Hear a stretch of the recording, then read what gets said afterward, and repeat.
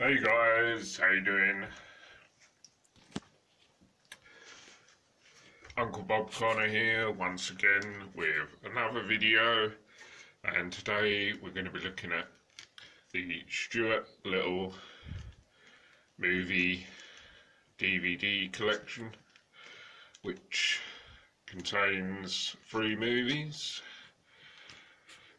2 of them which are Stuart Little. Well, this copy that I've got is Stuart Little 1, 2 and 3. The first being Stuart Little 2, which are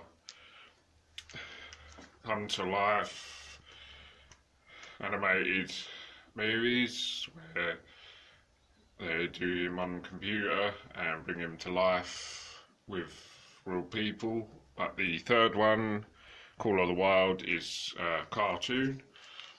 And yeah, so basically you've probably all seen them and know about them, and I've seen them a few times and like them, like Stuart Little, cute little character. And pretty much the first one is really fun and enjoyable and nice little story, harmless fun, got a lot of cool moments and a nice cast, and it's just really nice. As I say, that's part of my Christmassy films, which I'm still watching, not finished yet. It takes me about 4 or 5 weeks to watch all my Christmas films I put together, and Stuart Little's in there.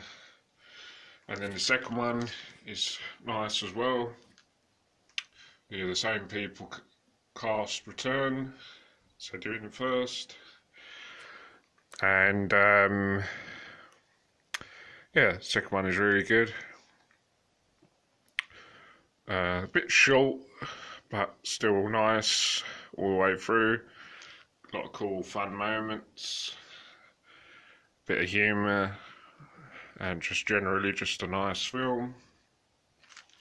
And the third one, which is a cartoon. Now, I watched the first 2, I don't actually watch the third one, not because it isn't good, but I just don't watch cartoons as part of my Christmassy family films.